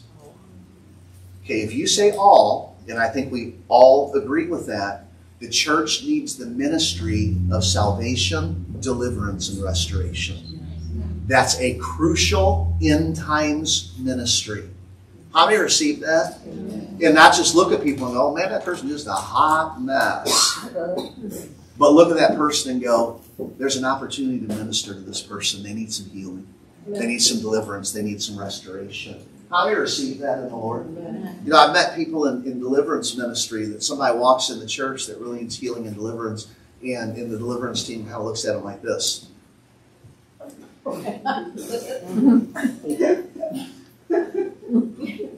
How many know that doesn't bring people to deliverance? That sends them out the door. Right? We see what we see, and there's a lot of discerning people in this house. We can't let what we discern block our heart from loving. Because Jesus loved Legion when he came naked and cut and in a mess out of those tombs. He loved him, and Legion became a revivalist and a Decapolis when the Lord was done with him. How many are receiving what the Lord said? And this is completely going where I didn't know the Lord was going to take this. So hallelujah. How many received that? Amen. So what is the church supposed to be? A place of help and not hurt. That's the heart of the Lord. The heart of the Lord. That's why Paul says, you who are spiritual, restore. Can I hear an amen? You who are spiritual, restore. So what do spiritual people do? They do things according to the Word of God, led by the Spirit of God. I don't think you heard me. What do spiritual people do? They do things based upon the Word of God as led by the Spirit of God. And the Spirit of God will never contradict the Word of God because the Word and the Spirit are one. Yes. How many just received this in the Lord? Yes. Amen? Now it's interesting because that word in the Greek, that word restore, it literally means to set a bone, to mend a net, to bring factions together. Oh, that's interesting, isn't it? So I want you to get the picture in the Greek here. When Paul says, you who are spiritual should restore, the very first picture is a broken bone. What happens to that broken bone if it's not set so it can heal properly? It will never be right again. And it will break, and it will break, and it will be in pain. So when you break a bone, unless the Lord heals you supernaturally on the spot, and the Lord does those things, you go to the emergency room or wherever it is, they set the bone and then they cast it so it can heal. So you know what happens to the bone where the break was? It heals stronger than the unbroken area around it. So you know what God is saying about restoration? If we will meet people in the highways and the byways, and they come in here and we have the heart of Jesus towards them and take them through the process of restoration led by the Word of God and the Spirit of God, that area that was a mess in them will become stronger, more powerful, more incredible than the other parts that were okay when they came in. Anybody getting this? God says, I'm going to take a weakness and make it a success. God says, I'm going to take the broken part and bring breakthrough. Is anybody getting this? See, if we really see the way that God means for restoration to be in the church, we go, whoa! He's the God of restoration! Not just for me, but for every legion that I meet. Not just for me, but for every hurting person I meet. Not just for me, but for every broken person I meet. And I'm telling you guys, the ministry of restoration is going to be one of the most powerful ministries in the end times church. But again, I want to warn us at the end of chapter 6 and verse 1 that if we don't watch ourselves, we may also be tempted. Why? Because Hebrews 8:12, the word says, "For I will forgive their sins and trespasses and remember them no more." Wait a minute now. Hebrews 8:12, "I will forgive their sins and trespasses, and I will remember them no more." Who is the I? And I will forgive their sins and trespasses or their wickedness. I will remember their sins no more. Who is the I speaking there? The Lord. Okay, if you're going to hear a few things in this word, this is one of them that I want you to hear. God wants the ministry of restoration to be one of the most powerful ministries in the end times church.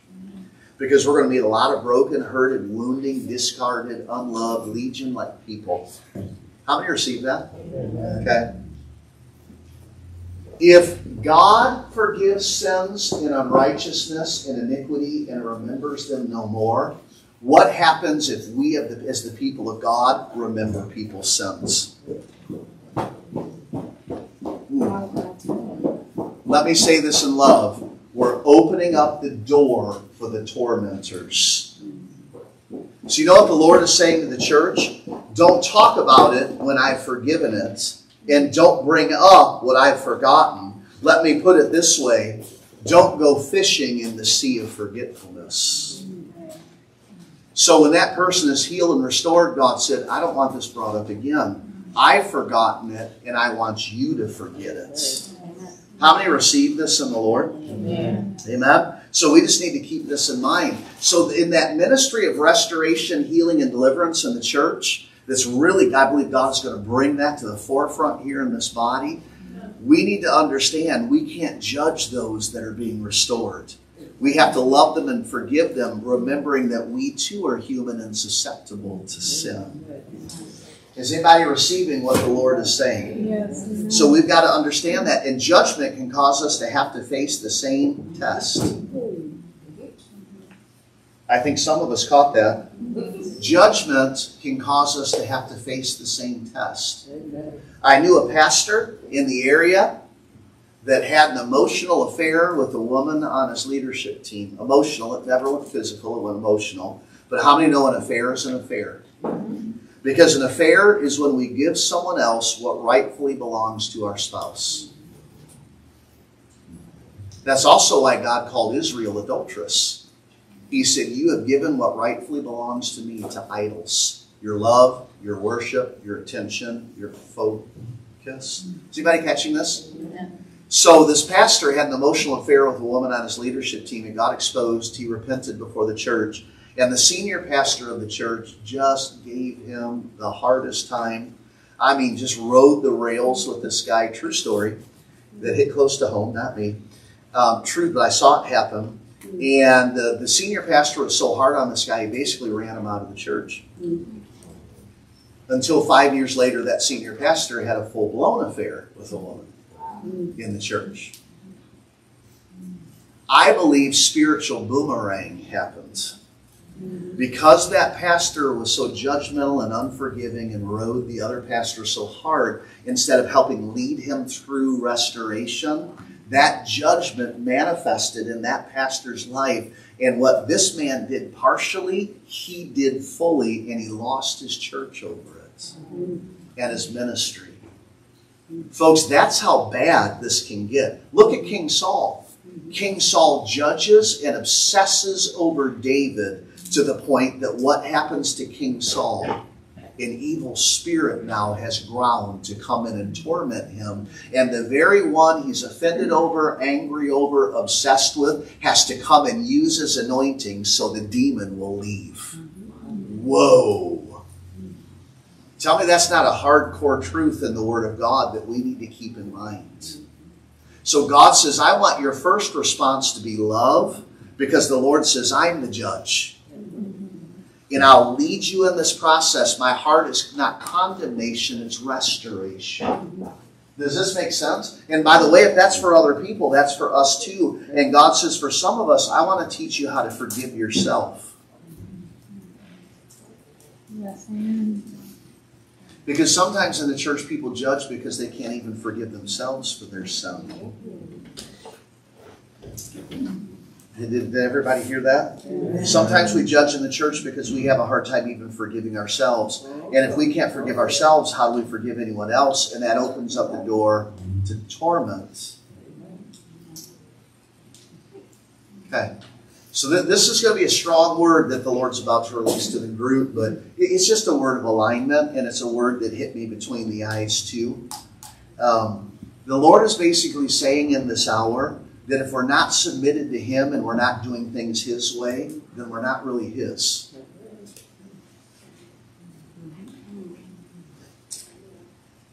That's a tough word. But what the Lord is saying to us is now is the hour to not just say we love Him. He said, if you love me, you'll do what I say. And to couple love with obedience, because that's the sign that we're truly His. And so if God says restore gently and in love, and all we want to do is judge and not help people get out of these situations and grow and get set free, are we really His? And the Lord says, I want the church to be all mine. A fellow comes up to Jesus in his earthly ministry and he says to him, Lord, Lord. And the Lord turns around and looks at him and says, why do you call me Lord when you don't do what I say? It's the same word, just spoken differently. And the Lord is saying to the church, I want you to be mine. If you're mine, you're going to do things my way. And when we get in the secret place, that's going to bring alignment between us and God. Because going in the secret place is like going to the chiropractor. Lord says, I'm going to get you in the secret place, my power, my glory, and my anointing. And pop, pop, pop, pop, pop. I'm going to pop things back into alignment in your spiritual spine. And you're going to kind of go in like this, and you're going to come out like this. Hallelujah! But we've got to realize the converse of that is true. If we aren't willing to go in the secret place and get lost in His presence, we're going to be in a place of misalignment. And how many know we don't want to be in that place? Amen. And God says, I want you to remember this. I said, I'm going to restore back to you the years the locusts and cankerworm have eaten. Don't need to raise a hand, but how many here haven't lost days? Haven't lost months? How many here have lost years? The Lord says, I'm restoring back to you the years the locusts and cankerworm have eaten. Which is why I'm going to say it again. Silver-haired saints or saints that are covering the silver. God wants you to know this. Your greatest ministry is yet ahead because He says, I'm going to restore the years back to you. And in your prayer time, I want you to remind the Lord that He said, Joel chapter 2, verses 25 and 26, I'm going to restore the years back to you that the locusts and the cankerworm have eaten because the Word of God loves it when we petition Him with the Word of God. Because when you petition the Lord with His own word, you're speaking His language. Yes. Is anybody getting this? That's why we've got to incorporate the Word of God into our prayer time. Because when we petition God with His own word, it moves Him. He is moved by Himself. Come on. It'd be like one of my kids going up to me and saying, well, Dad, you know, your heart is this. You've been saying this. Dad, this is what you said. Then what do you say to that? I need to be consistent. Now, we don't have to remind the Lord. The Lord knows, but He loves it when we speak His language. And the Word is His language. Promises are His language. How many get this? And we need to speak the Lord the way that, He wants us to speak to Him. How many know that God says, I want to pour out upon you an anointing of shalom? You hear me pray that over you, right? May the Lord bless you and keep you. May the Lord make His face to shine upon you and be gracious unto you. May the Lord turn His countenance towards you and fill you with shalom. Okay? Shalom ties in with restoration. That's a Hebrew word. You know what shalom means? Happiness, prosperity, and peace. So when I go to Sister Shanta and I say, shalom, I'm saying happiness, prosperity, and the peace of the Lord be upon you. How many know shalom is a blessing? That's why if we were in a synagogue this morning, we'd see people and say shalom. Or mashalom or mashalek. It depends. We're speaking a threefold blessing of the Lord over them. Okay, I'm going to say this in love. God says there's some things that we're going through right now that we're coming into that we just need to speak shalom over. And not a whole lot of other stuff. Right. There's some people that may be letting the Lord move through them, not in this house. But the Lord may want us to speak shalom over that. Because when we speak shalom, that lets the Lord come in and deal with the situation. Right. Ephesians 6, we battle not against flesh and blood. Can I hear an amen? Amen. Now it's interesting that I've heard people teach on shalom, but I've never heard them teach on any variants of shalom. Because every Hebrew word is going to have a root to it, and sometimes more than one word comes off the root. Are you ready for this? Shalom, this word that we use all the time, comes from the same root as another word that we don't use much in the church at all. It's shalom. And I think sometimes people don't study shalom because it sounds like it's part of another religion. But it's really not. Shalom and shalom are cousins in the Hebrew. Are you ready for this? Shalom means happiness, prosperity, and peace. Amen? Do you know what shalom means? To amend, to finish, to make good again, to make safe. Do you know restoration is God shaloming you? Okay, what does shalom mean? And I'm going to say it again. To amend, to finish, to make good again, to be saved. So you know what we can do? We can pray. God, I ask you to shalom this situation between my brother and I. God, I ask you to shalom this situation in my marriage. God, I ask you to shalom this situation between this church and that church. Lord, I ask you to shalom this situation going on at work. Whoa. See, when you do that, you're saying, God, I give you this fight. I give you the outcome. I give you this whole thing so that you can come in and do the work. But if instead I go charge it up and start dealing with it, God goes, okay, he's got it. He's got it. But when we ask God to shalom it, we're putting it in God's hands. And how you know God can deal with it better than we can. Yes. Somebody comes in that's legion and we're praying and we're working with them and the battle's really hard. God, I need you to shalom this situation. We're speaking the word of the Lord. I believe Hebrew is the language of heaven. Please love me as I say that. Shalom, to amend, to finish, to make good again, to make safe. How many receive that? Amen. Okay. Now are you ready for this? When God shaloms you, he amends in you what the enemy has tried to do to you for a long time. When God restores back to you the years the locusts have eaten, God says, I'm shaloming you. Not salaming. I'm shaloming you. How many receive that? You see, I think a lot of times the enemy has tried to keep the true Hebrew away from the Western church. And how many know God is just really beginning to reveal some things we've never known before? So here's the thing. Remember the brother that's overtaken in sin? And the word says that sin just kind of blindsided them? You know what God says is about to happen to you? He says, my shalom is about to blindside you.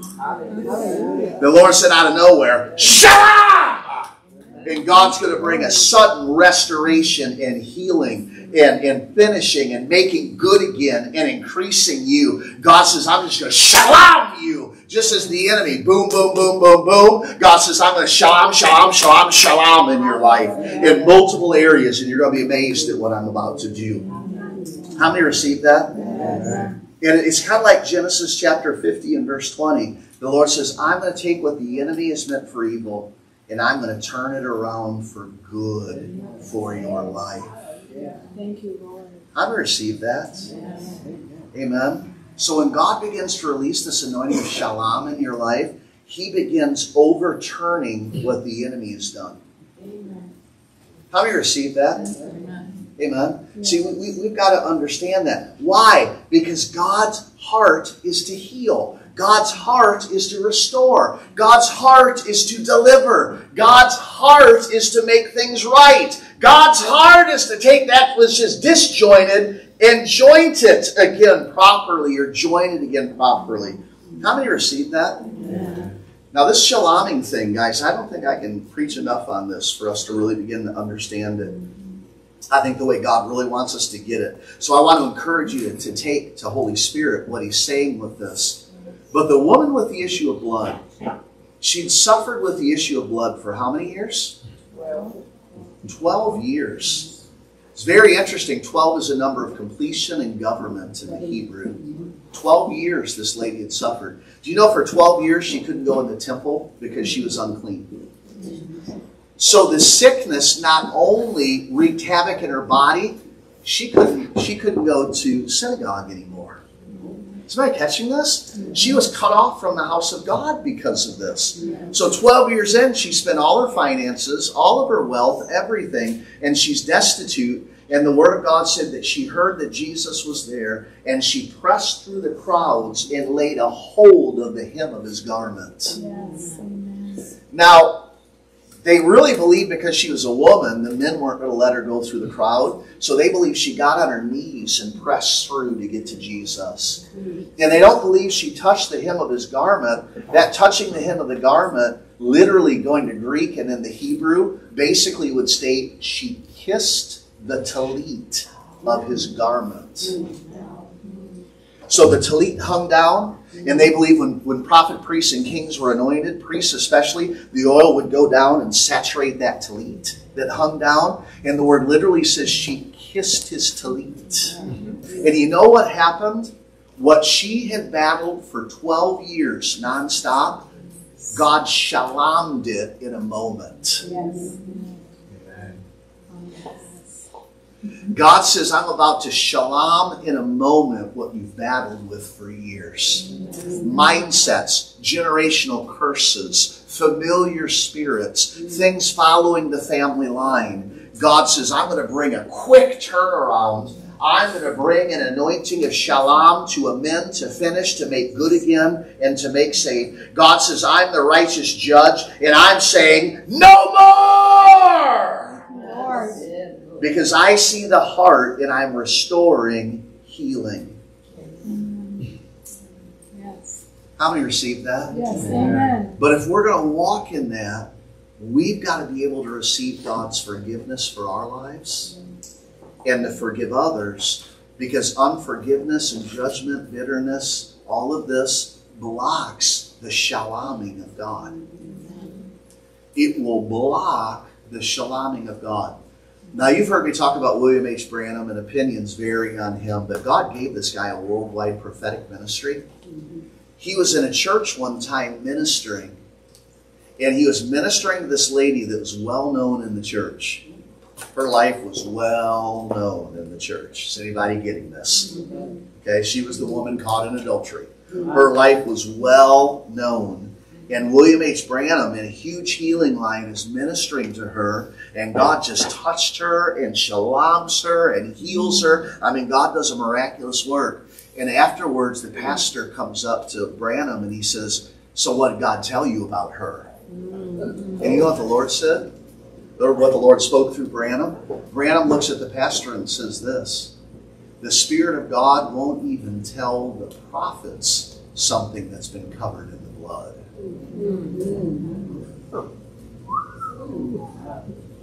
Whoa. See, there's something sacred when we repent and confess and give that to the Lord. And the Lord says, I forgive you. I throw it in the sea of forgetfulness. I separate as far as the east is from the west. There's something sovereign in that. We've got to understand that. Forgiveness is supernatural. The blood is supernatural. And if we want to open up the door for torment, start fishing in the sea of forgetfulness and bring back up against people what the Spirit of God won't even reveal to the prophets.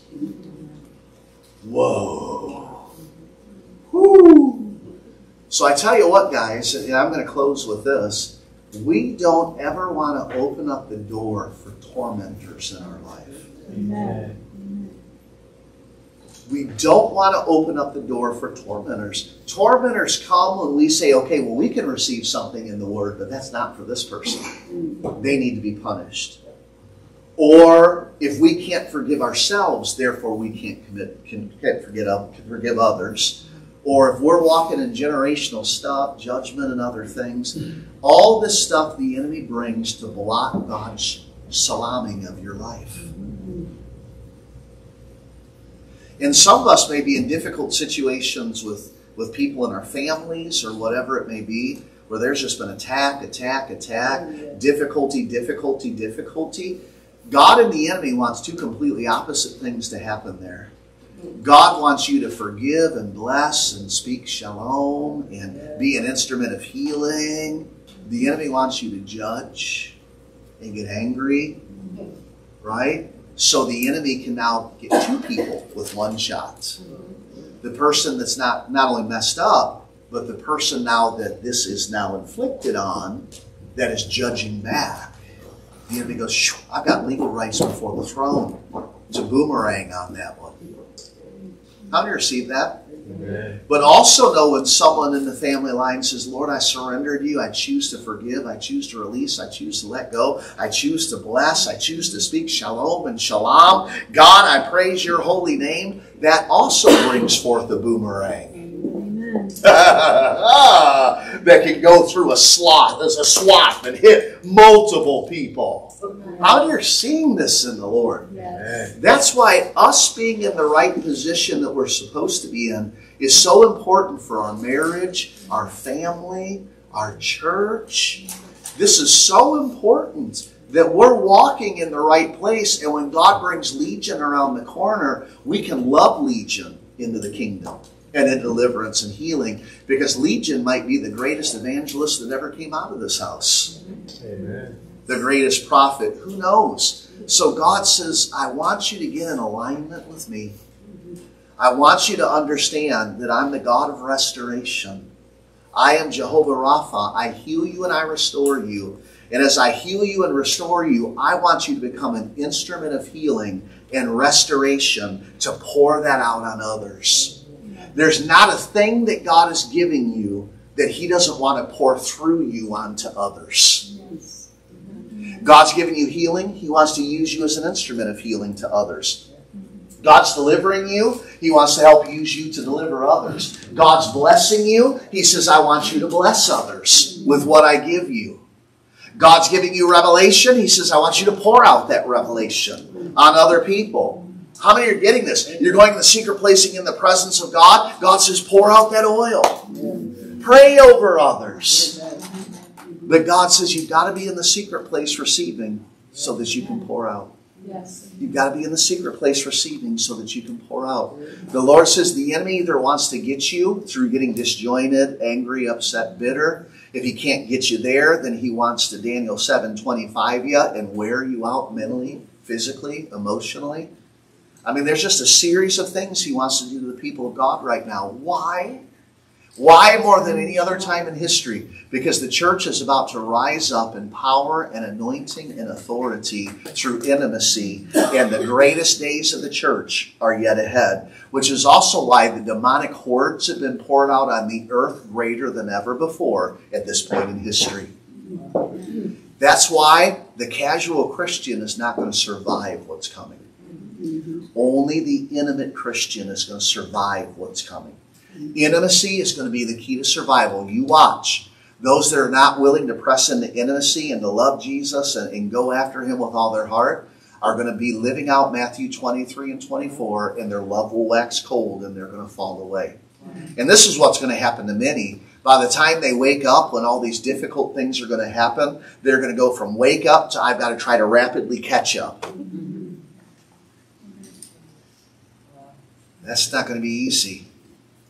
The Lord says that's why He says, I'm catching you up now to what's about to happen. I'm preparing you for what's about to take place. So if a nuclear attack hits the East Coast, can we stay in shalom? If an earthquake comes through the Midwest, can we stay in shalom? Can we witness these things and go, you know what? The Lord is coming back soon. The great harvest is upon us. What are we going to do, God?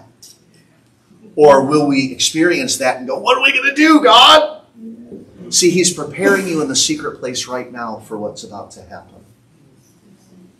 Is anybody getting this? Mm-hmm. And I tell you what, when all this happens, people are going to stream in the church and they're going, what is going on? What's happening? What's going on in the world around me? And that's where we've got to be here and ready in the ministry of salvation, deliverance, and restoration to say, Jesus is what's happening. And guys, there's times coming where people will come through the door 24/7. We're going to take shifts in the house of God. Because people are just going to start coming. And a shift is going to come in to release another shift. And they're going to be, how many got saved in your shift? 100? Wow.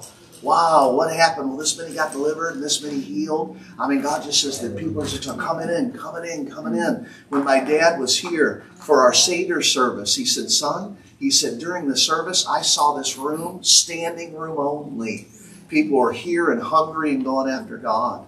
Amen. Now, my first response was, woohoo! My second response was, what's going to drive them in? You know, after 9/11, people streamed into the church for 2 weeks, 3 weeks. Church wasn't ready. Church wasn't ready to go, do you know what just happened? Let me tell you why it happened. Church wasn't ready. People came in for 2 or 3 weeks, gone. The Lord says, I want my church to be ready this time and to be a people of salvation, deliverance, and restoration. And right now, God's calling people out of messes. And He's saving, restoring, delivering, restoring, because He's going to use them mightily in the time that's coming. That's why we're about to see God pull people out of some stuff that some of us have been praying for them for a long time. When their head comes up out of the stuff and they come around the foyer, we don't want to go, well, it's about time.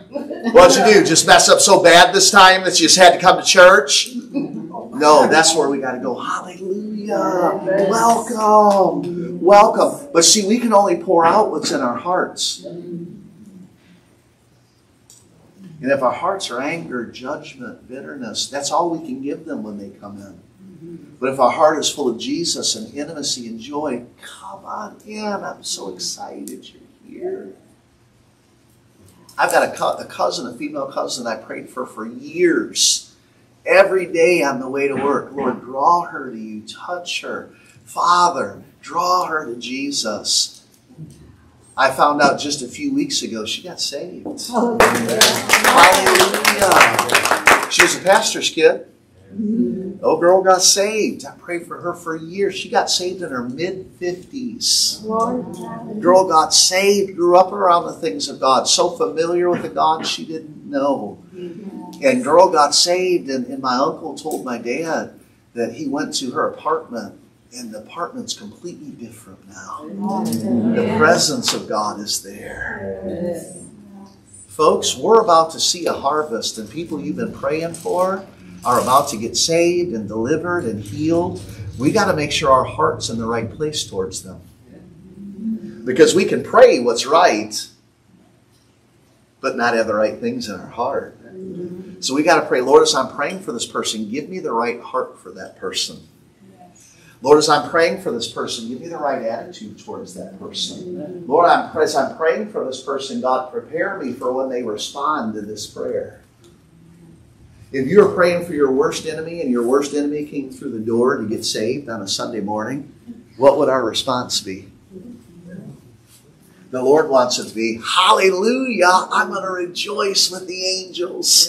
God has restored me, and I know He's going to do the same thing for you. Welcome. Folks, mark these words. With this word that God released today, first comes the knowledge, then comes the test. And I believe God is going to begin salaming people in this room. But as He does this, keep this in mind. He's then going to begin to do it in the lives of people all around you. Prepare your hearts to receive the shalaming and to pour it out on other people. Because you're not receiving just for you. Freely as you've been given, freely give. So get ready. He's shaloming you so you can pour it out on others, and maybe on some others that God might have to work on a little bit in you to pour that out on them, right? Get ready. Get ready. The Lord right now is trying to deal with anything in the heart of His people that block His love. I don't know if you heard me. Right now, God's trying to deal with anything in the hearts of His people that blocks His love. Amen. Amen. Isn't that a powerful word from the Lord on this Mother's Day? Amen. Amen. And yes, amen. Let's give the Lord a hand.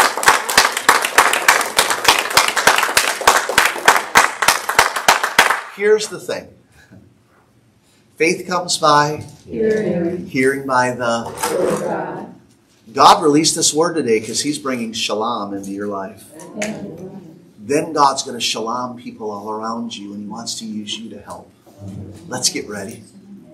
We got to believe God can do it for us, and then if God does it to us for us, then God wants to pour that out through us to others. Yes, amen.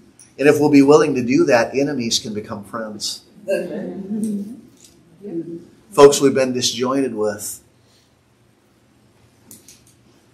can become fellow warriors standing next to us. You know, when I went through a difficult time with Hannah's mom, the Lord told me, He said, you're going to be able to show her my love more now than in previous years.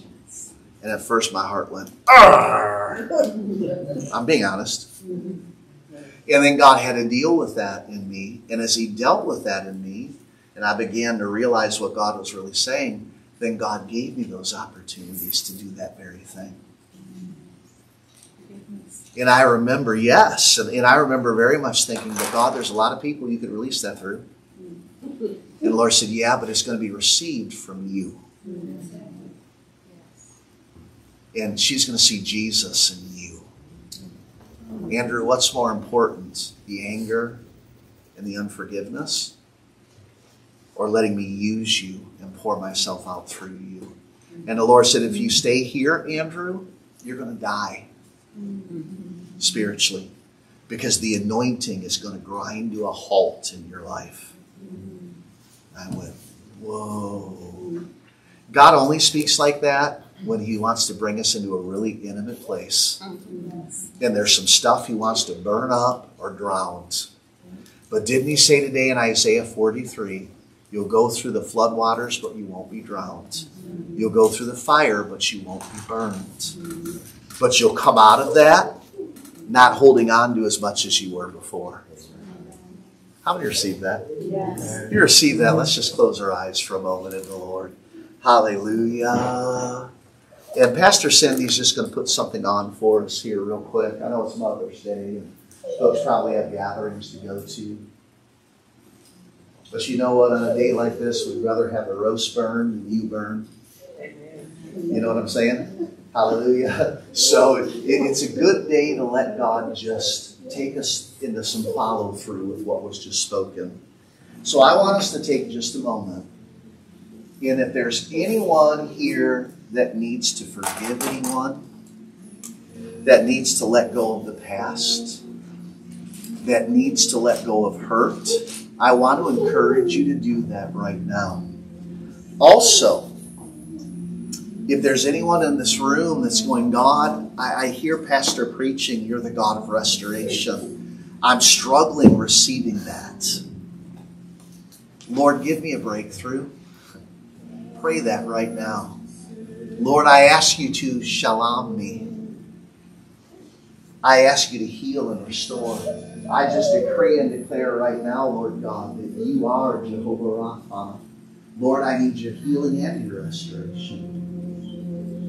Lord, I need your healing and your restoration. Lord, I need your healing and your restoration.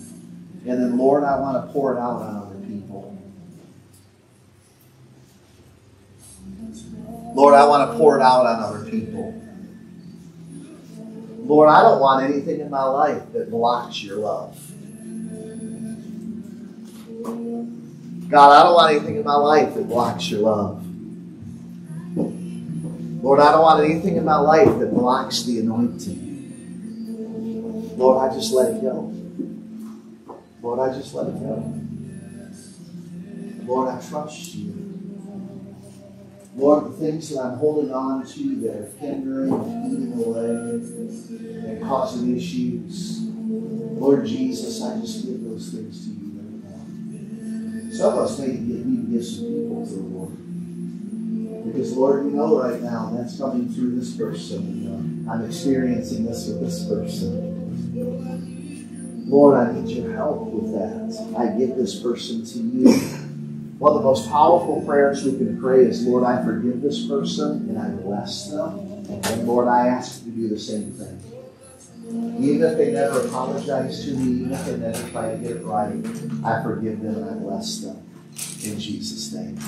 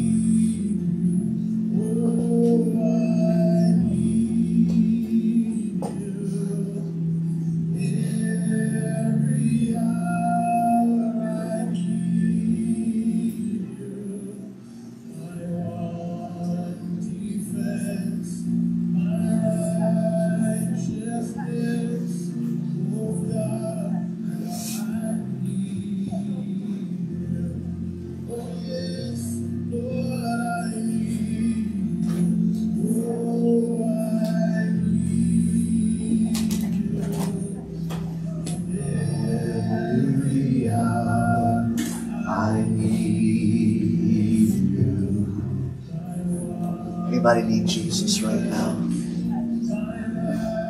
Hallelujah. Lord Jesus, we just need you right now.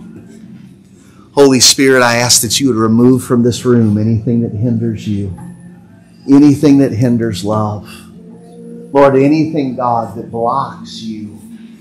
Lord, I just ask that you would remove it. Because, Lord, we need you more than ever before. Lord Jesus, as the days are about to grow darker, Lord God, as things are going to happen that are going to shake the earth and the heavens in some cases, Lord, your word says.